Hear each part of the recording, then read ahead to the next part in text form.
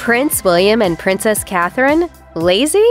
That's the word that's being thrown around now that the number of engagements that Prince and Princess of Wales did in 2023 are out.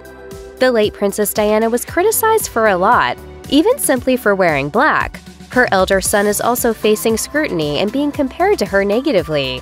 William, Prince of Wales, and Catherine, Princess of Wales, have been called lazy for only doing 172 and 123 royal engagements in 2023, respectively. In an interview with GB News, royal expert Gareth Russell talked about the criticism of the couple and how Diana factors into it. This is where you very much see that William is Diana's son. He explained that even though people consider William to be more like his father, King Charles III, William and Diana did have a strong bond. Russell does not think people's opinions of William and Kate will bother them too much. However, he added, the danger for them is that even though this is almost certainly motivated by prioritizing their home life, it has enabled their critics to paint them as lazy. The royal expert added that such negative press may stick. Russell also said that William and Kate, quote, were very much expected to be the star players and to be the star attraction for positive publicity for the royal family.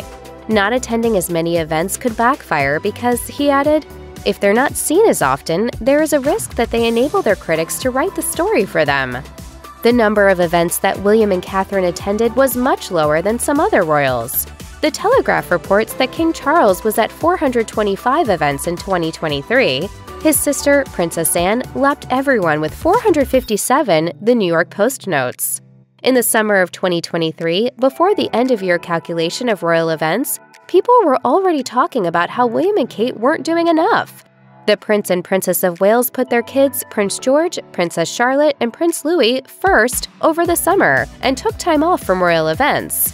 Royal expert Richard Palmer discussed that choice with OK Magazine, saying, they're very popular, they're a huge asset to the UK, but there have been eyebrows raised in other parts of the royal household about the amount of time they're not doing official engagements. He speculated that William and Kate might start feeling pressured to do more, and also said how people may criticize them for taking so much time off work, since most parents are unable to do the same. Palmer added, the Princess of Wales has made it clear that her children will remain her priority for the foreseeable future. And when you hear William and Harry talking about their childhood and how their father was always at his desk or away somewhere, you can perhaps understand why that is a priority. Despite some criticism, Princess Diana was revered, and her death shook the world. A deeper focus on family wasn't the only change that Diana brought to the royal family. A People article published for the 25th anniversary of Diana's death discussed how Queen Elizabeth II softened a bit after Diana's passing. Not only did she show some emotion in her speech following Diana's death, but the Queen also participated in sketches for the London Olympics in 2012 and for her Platinum Jubilee. Tea? Oh, yes, please. Ed Perkins, who directed the documentary The Princess for HBO, told the magazine, who knows whether an event like that could have happened without someone like Diana coming in? Another anniversary article from the Associated Press talked more about Diana's effect on the royals.